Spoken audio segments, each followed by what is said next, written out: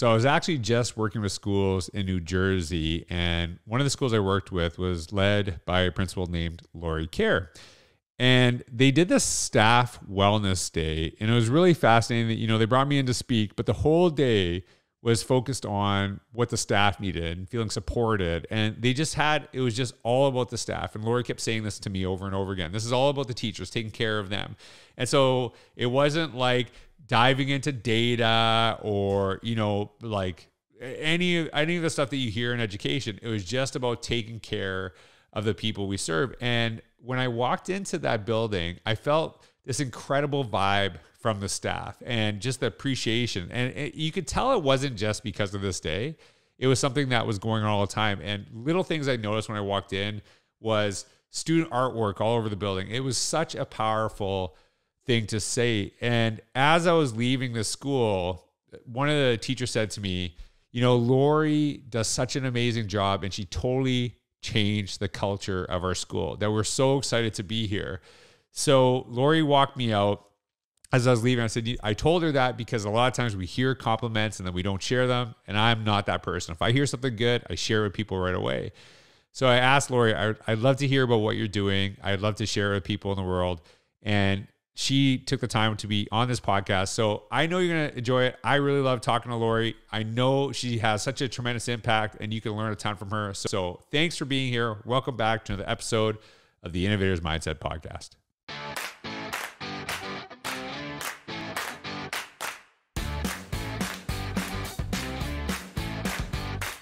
Hey everyone, this is George Couros. Welcome back to another episode of the Innovator's Mindset Podcast. I am so blessed to have Lori Kerr. I was actually just at her schools just this past weekend, seeing amazing things that are happening.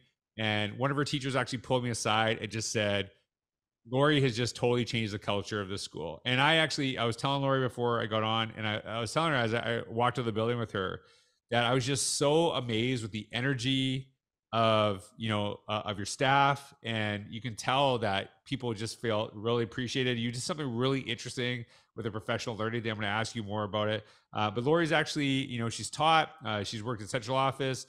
She's been a principal several years, very focused on building relationships, building culture. So Lori, I am really excited to have you on. I know you're a big Eagles fan, so I wear my Bears shirt. Yeah. This is, I got my Eagles lanyard around here somewhere, right? Yeah. Oh, sorry. Go Birds. Sorry about that. Go Birds. Yeah. So I made a Bill Belichick joke before in our last podcast, and I thought you were gonna get upset, but like, why would you get upset? You guys beat them, right? So like, who cares, right? You beat the exactly. We'll always remember that. Yeah. Philly special. Yeah. I love it. All right. So Lori, if you could tell everyone who you are, what you do today, how you got there, great place to start. Yeah, absolutely. I'm Lori Kerr. I'm a principal of Seaview School, very proud principal. We are a pre-K through 4 building in a small district in South Jersey. Our district is just pre-K now, pre-K to 8.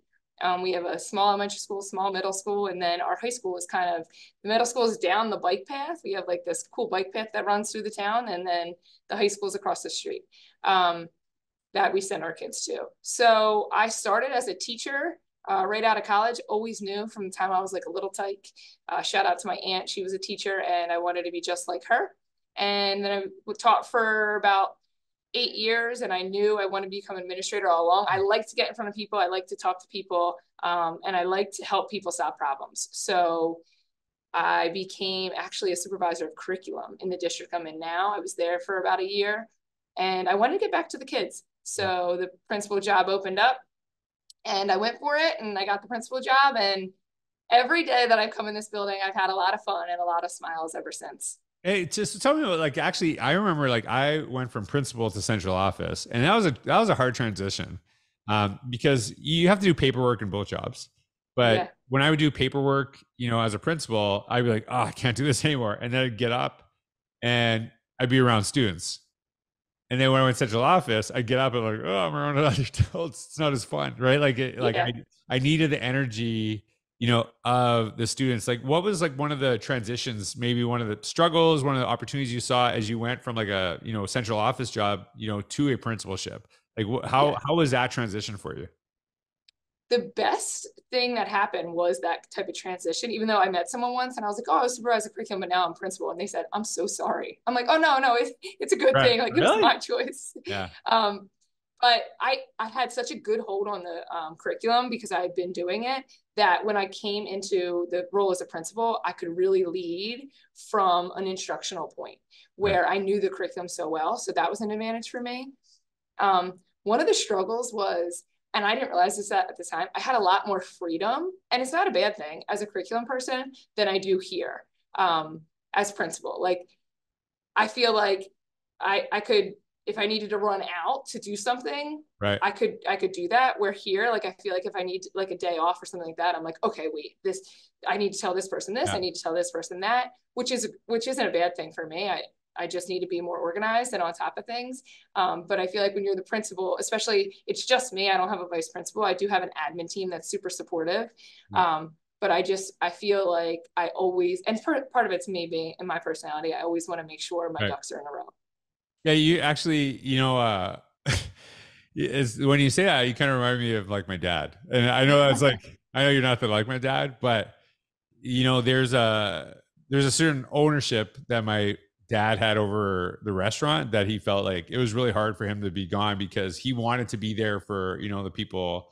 Like when you said that, that's the first thing I thought of. And maybe that's I don't know if that's a horrible thing to say, but it just, no, you love your dad. You think very highly of your dad. So you just 100%. keep comparing me to your dad. He took such pride in, that place. And so it was harder for him to leave. I remember actually we were on a family vacation, which was very rare. And it was like the weirdest thing. We took a Winnebago, I think that's what they're called. Like that you like live in the camper. And it was like, we were there for 2 days and it was like 2 a.m. and all of a sudden we're like driving back. He's like, I can't do it. I got to be back. Cause like, he just was so struggled with that. And I don't know if it's a good thing, but he just, you talked about this before in our other podcast. He took such pride in that too. And that really mattered to me. And I try to find that balance, to like step away, but I do have tremendous pride in the work that I do and things I have. And, speaking of pride, one of the things I noticed about when I came into the school, I know this wasn't your school, but I get the vibe. There was like student artwork everywhere. And, I know that sounds weird. A lot of the kids' heroes were on the wall. Sometimes we like tell the kids here's who your hero should be. And as opposed to like the kids who they like kind of look up to now, because it tells you a lot about the school, who's there. Like, is that intentional? I actually mentioned this when I said this. I don't know if you know this, but the art teacher there like came out to me and said, that made such an impact on me that you said that. Like, I absolutely appreciate it too. Right. So like when you walk in your school, is that something that's really intentional? Like when people come in, when they see what's on the walls, like, is that something you think about, or is it just kind of, it is what it is? Yeah, so their artwork's impressive up there. I see them at the middle school, and I've had them at the elementary school. So I'm always looking like, who did this? Who did that? And it's like amazing when they draw their hero, and you can tell who their hero is because that's talent.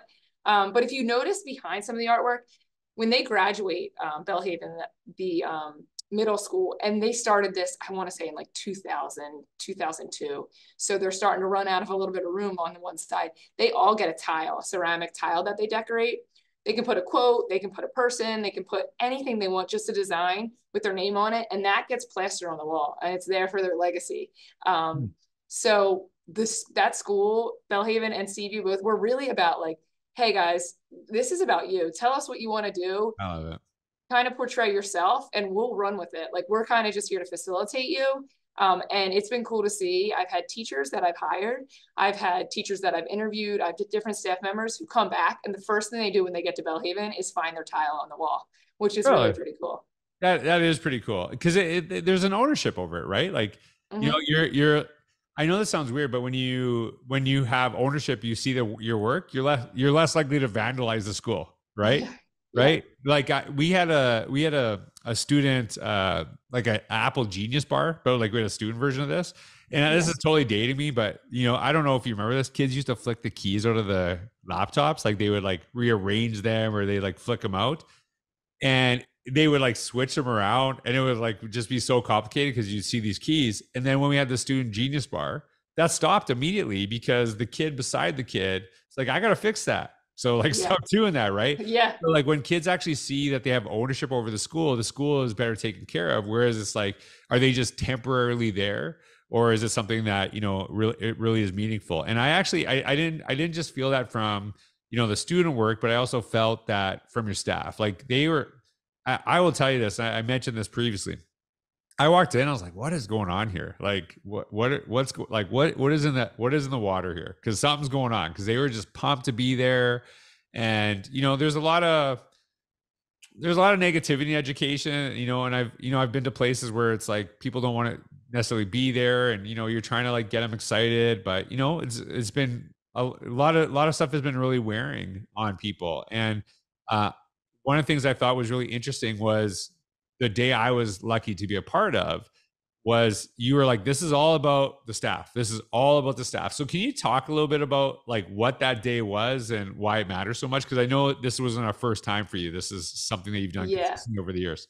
Absolutely. So we call it our staff wellness day. We take one PD out of the year, and it's hard to do because you only have so many. Yeah. But we've made it sacred. I started it when I was a curriculum supervisor, kind of went out on a limb, asked my superintendent, who was super supportive, and said, sure, tell me what it's going to look like and what you want to do. Right. We had come to this point in time where all we did was talk about self-care. Oh, educators are burnt out. Well, they need to do self-care. Oh, they need to take time for themselves. They need to do this. And I'm like, well, what does that mean? Like, you can keep telling me self-care. Like, I don't know what that looks like. I think I'm taking care of myself. I'm not really sure. Right. So I just said, like, what if we just do a day that's all about educators? And we started with like a staff meeting in the morning to try and get in the PD that we needed to get in. And then we asked the community, and we have a very supportive community, like, hey, can you help us out? So we had yoga instructors, we had nutritionists, we have healthy cooking. We just let them walk. We gave them an hour. We call it a deer, just what we do with the students, drop everything and read, right? Yeah. We did that when we were young. And we just let them sign up and had the whole day where, yeah, we took the whole afternoon, and you guys get to pick what you want to do. And if you do it, if you're not planning anything, you're not doing anything, you're literally just showing up. They don't have to pay for anything. Everyone's pretty much volunteer based, or the district covers the cost of whatever they need. And the staff reviews were like through the roof. Like, everyone loved it. They really appreciate it. Thank you so much. We got a lot of staff that just said, we're so happy that we got to do this. Even just spending time with a coworker laughing about them doing push-ups next to me, whatever it may be. So that has since evolved, and we started bringing in like speakers. So we really try and like hit a home run, which we did this year with bringing in a speaker that really talks to teachers about, not about what they need to do, but what they're doing already and how they can kind of fine tune their craft. So, and then we also, that was me. That was you. Yeah, that was you. George came and knocked it out of the park this year. Yeah. We provide a healthy. I was like, are you talking about someone else? Nope. Talking about me as a third person. Like 2 years ago, we had a comedian, and they love that too. But I mean, you provided plenty of laughs throughout. There wasn't. I always look. Yeah. Whenever we have a speaker, I always look around to see like the vibe in the room, because I'm always just like, all right, well, if everyone's on their phone, and even you who said like, I'm not afraid if you're on your phones, go ahead, like scan this. I want you to tweet about me. I mean, people were like eye to eye, engaged, coming up to you after. And when you start the day with that kind of energy, it lasts all day. So after they left you, they had a little healthy snack from a local business and went about. We had pickleball, we had HIIT classes, we had cookie decorating, the whole nine. Okay, so I gotta ask you this question. So I don't know how long I don't know how long you know me, but probably the last, I don't know, 4 years, I've been very focused on being healthier, like way healthier. And I've always worked out, but it's like I've got my eating in check. Now I'm not like 100%. I'm not like keto or anything like this, but I eat pretty healthy. And you kept saying, I don't know if you noticed, you're like, hey, there's a healthy snack. There's a healthy snack. And I go into districts all the time, and there's pretty rarely healthy snacks. Like, it is like pretty bad.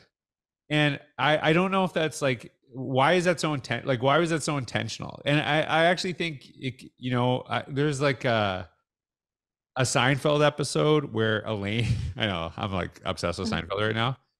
There's a Seinfeld episode where Elaine complains because every day it's a cake. There's always cake, right? She's like sick of cake. And then she's like out of cake. you know, like she's out of it, and then she's going through like sugar withdrawals, and she's struggling with that too. And I actually think it's kind of intentional, or you know, like we kind of become what you know. I know it's like we are what we eat, but like that kind of focus when we talk about self care, you know, it's like it's okay to treat yourself, but I think you know if you're treating yourself all the time, which I used to do, that can get you in trouble. So like I look when I think of self care, I think of like working out, trying to you know eat healthier or stuff like that too. Why was that so intentional? And maybe I shouldn't even be asking this too, but I think it is. Yeah. I thought it was like really interesting when you're like, "Hey, we got healthy snacks. We got healthy snacks," and I thought that was really powerful. Yeah, so it's a celebration day, right? And Elaine's right in Seinfeld. When there's a celebration, especially I feel like at a school or a place of work, like somebody's bringing cake or somebody's Yeah, bringing cupcakes. Like my door every day is open, and I can't tell you the number of kids that come through and they're like, "It's my birthday. Here's a cupcake. Do you want one?" And I always say yes. I don't always eat it, but I always say yes because I want them to feel that I right, value their birthday. But on Wellness Day, I want the staff to know like the district is providing you a snack that is good for you today to fuel your body. Because I feel like if we put it out there, it'll be like, all right, cool, it's a celebration. Like, let's bring in a cake. And it's like, nope, we're going to celebrate you and we're going to have an acai bowl, which right. some people might argue that that's not the healthiest thing. But we've had like energy bites in the past or a veggie tray or something like that. This year was the first time we did the acai bowl, trying to do something cool that people really do enjoy, Yeah, even if it is a little treat, but it's good for you. But we wanted to fuel them. We wanted to let them know we appreciate you without just doing like a cookie, like if you give a yeah. teacher a cookie type of thing. And it's something that they look forward to. And I feel like we're always trying to feed them to show them we appreciate them. And this was just a different way to do it. Well, okay, so this is my trick for anyone. You know, this was my trick. You have to if you're like trying to get your because when you eat, like I love cookies. Cookies are my weakness, Mm-hmm. and they always taste good when I have them, but I always feel worse after, right? Yep. And so my trick when I eat healthy is not to like just eat healthy foods because they're healthy, but eat foods that I love that happen to be healthy. That's like Right. that's my trick, and it does actually make a difference in my mood. You know, and I go into school districts and they're like, "Hey, we have this breakfast," and everything is unhealthy, like everything. And I'm like, I can't. Like, I know I'm gonna like if I eat any of this stuff, I'm gonna be a terrible speaker today because I know it's gonna kind of like catch up to me with my energy levels, things like that too. So I just appreciated that. And you know, people might not like I said, but like I've been on the other side of it where I've eaten really unhealthy and I know how that affects my mood, how it affects, you know, my energy levels. So that I thought that was really powerful. You told me about this and I'm curious to know about it. You talked about the Seaview shout out and Yeah. you said something about like with students doing it. Like what is this and why does it actually matter so much? Yeah, so this kind of caught me off guard, and I don't know why it did. It was just something I didn't plan for, but it morphed into exactly what it needed to be. The resiliency team this year, so we have a team of teachers that are into resiliency and student mindset and making connections with our kids that need it the most, aside from just in the classroom, came up with a Seaview shout out. And Seaview is the name of our school. And whenever they see a kid doing something that they think is impressive, and there's no criteria here, like if you see a kid that they did something impressive, they write it down on a piece of paper that says Seaview shout out. They check off what trait it is, give a little blurb, and I read it on the announcements and I deliver it to the kids' class with like a big like, yeah, Seaview shout out, here I come. And I interrupt instruction and the teachers love it, especially when it's in the middle of a test or something. But it started at the beginning of the year and I was like, okay, let's introduce it to the teachers and tell them how it works and all of that. And then we just started it. And it took about a month, maybe 2 months, until I had a fourth grader who came down and was like, Mrs. Karen, I need to talk to you. And I'm like, hey, what's up, sweetheart? What can I do? How can I help you? She's like, I need that paper. I'm like, what paper? She's like, the shout out one. I have to give my teacher a shout out. I'm like, oh, okay, let me get it for you. Like, I was totally caught off guard. I was probably in the middle of something that I didn't need to be doing right then and there. I grabbed that paper as fast as I could. And I was like, here you go, girl. Tell me what I need to do.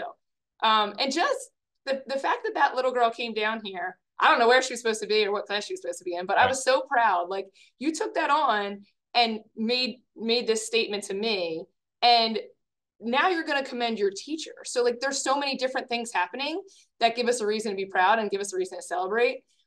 So we have like teachers who fill them out for other teachers. Obviously all the teachers are filling them out for kids, but I had a teacher who went to a kid's basketball game over the weekend and then saw another kid cleaning up the hallway. And it's just evolved into, instead of just like, oh, your schoolwork type of thing, which it was never really meant for just doing work. to like a whole community thing. I have substitutes coming in and giving shout outs to a teacher when they see something that they were inspired by. And I'm just like, every time I get one, I'm like, this is really cool. Like I had an entire kindergarten class give a shout out to a second grader who came in and read to them. I'm like, how cool is this? I love it. Well, you know, the next evolution is when you do the shout out. Yeah. You get one of those, right? You got that's literally my shout out button. So I love it. So, you know, and Lori, it was amazing to have you on the podcast. And you know, it's like interesting is I came to your schools. I saw how amazing things were, but it was actually a teacher shouting you out that got you on the podcast. That was like, I need to have her on. Like, yeah, like I'd love to have her on because, you know, that teacher went out of her way to say how much of an impact you made in schools. And I'm like, hey, like I have a book coming out called What Makes a Great Principal. Here's literally a great principal I want to highlight. And so, Lori, thanks so much for being on the podcast. Thanks for all you do to really focus on, you know, bringing out the best in your staff to support them. Cause like, I think, you know, early in my career, I was so focused on doing what's best for kids. I sometimes lost sight of helping the adults, right? But doing right by the adults is actually doing what's best for kids. So I know you're doing a great job of that. So Lori, and I'm telling you, everyone, this is not going to be the last you hear Lori. So, Lori, thank you, George. I can't wait for your book. Yeah. Well, hey, listen, I like feel guilty because you like, I'm like, I have to go back and do edits and say, oh, by the way, P.S. Go see what Lori does. Right. So, awesome. Hey, anyways, thank you so much, Lori. Everyone, thanks so much for listening. Make sure you check out. We're going to have links for Lori to connect with her in the future. But Lori, thanks so much. And say hi to your staff for me. They were absolutely wonderful. I will. Thank you, George. I appreciate it. All right. Take care, everyone. Bye-bye.